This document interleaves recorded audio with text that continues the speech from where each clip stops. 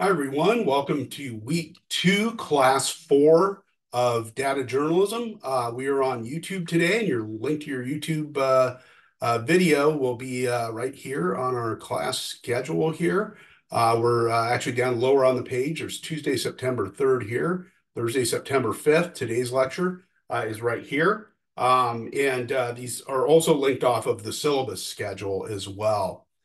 Just a little reminder before we get started here. Next Tuesday's class meets in SEO 1200. That's our Tuesday, September 10th class. So we'll be back in person next week once I return from my training trip. Our homework, chapters 1 and 3 in Data Plus Journalism textbook. It's really sets up everything we do in week 3 with digging for data. Make sure you look through the digging for data handout in week 3 of the Google Drive folder. And then also there's it says 3 short chapters. It's actually 2 short chapters from the data journalism handbook that also prepare you well for next week. The 5-minute guide to getting data and your right to data as well, public records. So that's what we're going to do next week. We're going to pull data sets off the web and figure out where to find them. Not just local data sets here in Chicago, but statewide, national, and international as well, which is pretty cool. Today, let's start out with setting up free AI accounts. So go ahead and click on this little Google Doc link here. It will take you to this page. And you can hit pause if you want to and take the time to do this. You're going to set up free accounts on all of these AI tools. We're going to use them throughout the semester. You don't have to set up Midjourney. Midjourney costs $10 a month, but do the free version of ChatGPT, Claude, Google Gemini, Perplexity AI, which is a really cool tool because it's not only a large language model that you can ask questions of, it also goes out on the internet and pulls in information. Microsoft Copilot, I think your Microsoft credential logins that you use at the university might work. If not, you can skip it. It's not the end of the world because you've got 4 other really good ones. And also set up a free account at Julius.ai, which is built for data journalists. So we're going to use that one quite a bit. It does a lot of really, really cool things. It saves you a lot of time. You can also add Julius as a browser extension in the Google Chrome store. I've got the link down here. It'll actually drop Julius a little button in the upper right-hand corner of your Google Sheets, and it'll enable you to use Julius within that spreadsheet. So you'll be able to use it on a number of different things. And here it is, analyze with Julius. And I can, if I had data in this, I could go through and start asking it questions, which is really cool. Google's starting to add this in to Google Docs, but Julius will do it with Word, just about anything. As long as it's up on Google Drive or any Google Sheet. Really cool. And that's optional. You don't have to use the Julius browser extension, but it's pretty handy. So on your home computer or your laptop at home or your laptop computer, if you're bringing one to class, put it on there. Unfortunately, we don't have Julius installed on the computers in SEO 1200. They're way behind. So they would never probably allow us to download something like that, but it's perfectly safe. It comes from the Chrome store. And just make sure you have the logins to all 4 of your 5 of your accounts here if you can get them, as well as Julius. So there's 6 things you need to set up. You can do them after the lecture. You can hit pause right now and go ahead and set them all up so you're ready for next week. It's one of our big homework assignments for this week. All right. So by now, you're probably done setting up your AI accounts. If not, just do them after you're done watching the video. I wanted to show you Twitter threads. I talked about them in our last lecture, how a data diary can translate into a good Twitter thread. A Twitter thread is a series of stacked tweets. The first tweet typically is a link to your story, and then the subtweets are little tweets that explain, how you reported the story, how you went out and researched it, how you analyzed the data, where you found it, how you visualized it, and so on. It's typically 5 to 6 tweets maximum. Some of these you'll see in here are a little longer, but most students do about 5 to 6 tweets. It's typically something that you'll do not with your weekly projects, but only with your final project. It's required for the final project, and we'll go over that in a few weeks. But the final project, the last thing you'll do typically is write that Twitter thread. So go ahead and click on this little link here, and we'll open this up. And I've got dozens of different types of Twitter threads in here. Some of these are off of breaking news stories, but a lot of them are off of big project stories like Tulsa's Black Wall Street, this project that ProPublica did on the U.S.-Mexico border operations. The one I'm going to look at is this one right at the top here that Mary Jo Webster of the Minneapolis Star-Tribune did. So if you click on this link, she explains how she worked on this year-long data project in Minneapolis for the Minneapolis Star-Tribune. It's called Denied Justice. She actually got it wrong up here. She called it Justice Denied. It's actually Denied Justice. Even the pros make mistakes. And it has a link to their overall project that they spent a month doing. This was actually produced a couple years before George Floyd happened. So it shows you some of the flaws in the Minneapolis Police Department beyond just, the horrible thing they did to George Floyd. They've had issues up there for years, a lot of homicides too. I've had some friends that have reported on this for years. So Mary Jo just kind of gives an overview of here's our project, and here's, a quote from one of the victims, and she was talking about it. And she had agreed to go on the record and have them use her face, which I thought was very interesting. Usually they ask that their face is blurred out, but she didn't. It's a lot of outlines a lot of the failings in law enforcement. It's a lot of data, how they failed to interview witnesses, collect evidence, just a lot of bad stuff. So she just gives you the overview and the link to the project here. But here's where it gets interesting. She did it in steps. You don't have to do it this way, but a lot of people like to do it. Steps 2, 3, and 4, where the idea came from, what questions they wanted to answer, what their hypothesis was, and then kind of how the process works, with police, with the Minneapolis police reporting things. Public records laws and how they work and how they are able to access those. She talked about that, how they interviewed experts on the story. And she actually has a link to a little story about how they reported and wrote the story. Hey, we ran the PDFs through optical character recognition. I'm going to show you how to use that this semester. They used Airtable for data entry, and they used these other tools. How they analyze data, they used a tool called R for that. We don't use that here, but it's pretty cool. Their methodology, and then, just some other things about hers is really long. It's like 14 or 15 steps, but yours will be about 5 or 6. So, as you're reporting your final project, keep that data diary. Pretty much when you write the data diary, it's cut and paste. You're just going to, kind of flush out each step for your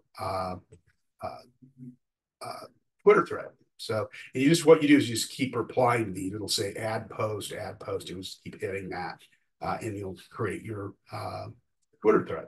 Pretty cool. You can read some others in here. There's a great one, Heather Sharoni, who's a former student of mine, covers City Hall at WTTW here in Chicago, which is a PBS station here. ProPublica has done several really good ones. A bunch of them in here. If you're a big sports person, you've got Jack Silverstein, who did a great Twitter thread on an old Bulls series with the Knicks. Some really good stuff in here. So, read through these and kind of get a feel for how these different reporters write these Twitter threads. And then you'll be doing it for your final project as well. Okay, we've got 2 mini lectures for you today. I told you this would be a quicker class. Form versus function, and how to scale a chart. And also how to look at data a little bit differently. Some of the flaws in data and how to look at it a little bit differently. So these are 2 very short slideshows. And I'll start the first one, form versus function in data viz. Okay, they're 2 different things. Function is the data that you get. That's conveying the information, sorting and filtering the data. That's the function. The form is the graphical format that the data takes when you take and load that data into a mapping software or move it into a chart making tool. That's the form. Okay, the form is the graphic. The function is the actual data set behind it that's making it run, that's helping you visualize the information. Alberto Cairo, who teaches at the University of Miami in Miami, Florida, talks about how function actually limits the form. If your data is very limited, you can only do so much with the graphic. Kind of data in, data out. Data in is the data going into the software. Data out is the form that it takes. So if there's flaws in the data, missing data, poorly formatted data, you're going to get a poor form or a poor graphic. It's called garbage in, garbage out. It's a term we've used in data journalism for years, okay? Alberto raises this question. Data, the questions that the designer means for the reader to ponder, dictate the form. So the data dictates the form, okay? Or at least constrain it to a limited set of choices. I'm only going to do Chicago homicides for the past 5 years as opposed to the last 10. So the data I put in is just for the last 5 years, okay? So that's what he's talking about there. It limits the form. So we don't have an infinite chart or graphic. Data storytelling, which is what we do in here, is a little bit of art and a little bit of science. The spreadsheets and things that we're going to work with in the next couple of weeks are the science of it, okay? The art is the physical form that it takes when we build the graphics or the maps. So where the two kind of cross over in this Venn diagram, I told you we don't use Venn diagrams an awful lot, but we do here.